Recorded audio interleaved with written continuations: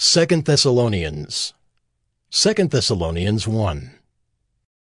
Paul, Silvanus, and Timothy, to the church of the Thessalonians, in God our Father and the Lord Jesus Christ. Grace to you and peace from God our Father and the Lord Jesus Christ. We ought always to give thanks to God for you, brothers, as is right, because your faith is growing abundantly, and the love of every one of you for one another is increasing. Therefore, we ourselves boast about you in the churches of God, for your steadfastness and faith in all your persecutions and in the afflictions that you are enduring. This is evidence of the righteous judgment of God, that you may be considered worthy of the kingdom of God, for which you are also suffering. Since indeed God considers it just to repay with affliction those who afflict you, and to grant relief to you who are afflicted, as well as to us, when the Lord Jesus is revealed from heaven with his mighty angels in flaming fire, inflicting vengeance on those who do not know God and on those who do not obey the gospel of our Lord Jesus. They will suffer the punishment of eternal destruction, away from the presence of the Lord and from the glory of his might, when he comes on that day to be glorified in his saints and to be marveled at among all who have believed, because our testimony to you was believed. To this end we always pray for you, that our God may make you worthy of his calling, and may fulfill every resolve for good, and every work of faith by his power, so that the name of our Lord Jesus may be glorified in you, and you in him, according to the grace of our God and the Lord Jesus Christ. 2 Thessalonians 2. Now, concerning the coming of our Lord Jesus Christ and our being gathered together to him, we ask you, brothers, not to be quickly shaken in mind or alarmed, either by a spirit or a spoken word or a letter seeming to be from us, to the effect that the day of the Lord has come. Let no one deceive you in any way, for that day will not come unless the rebellion comes first, and the man of lawlessness is revealed, the son of destruction, who opposes and exalts himself against every so-called God or object of worship, so that he takes his seat in the temple of God, proclaiming himself to be God. Do you not remember that when I was still with you, I told you these things? And you know what is restraining him now, so that he may be revealed in his time. For the mystery of lawlessness is already at work.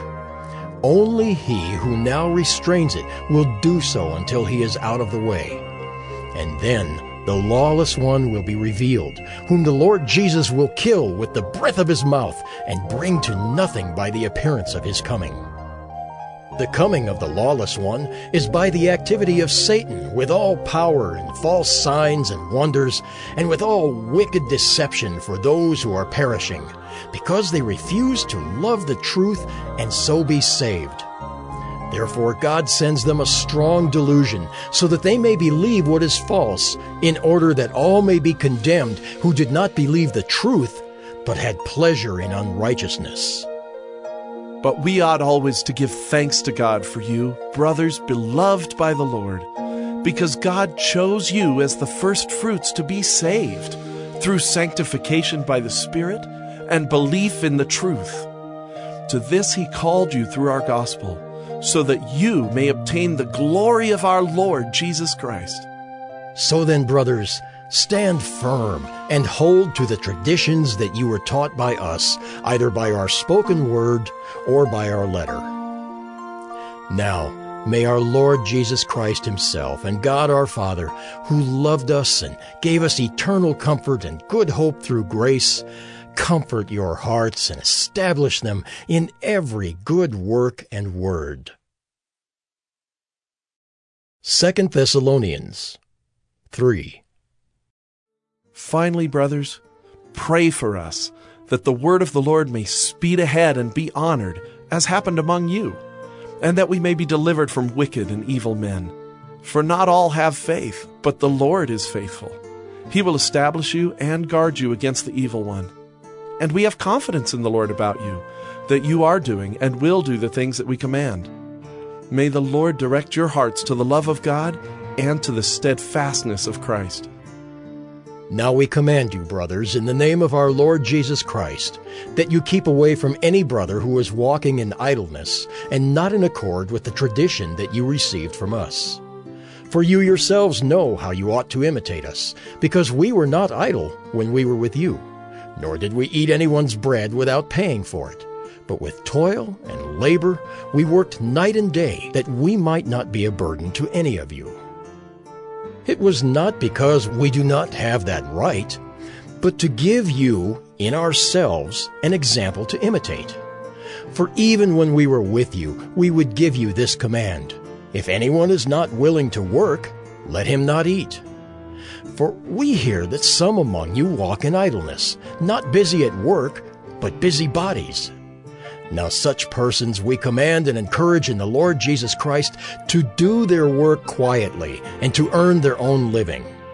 As for you, brothers, do not grow weary in doing good. If anyone does not obey what we say in this letter, take note of that person and have nothing to do with him, that he may be ashamed.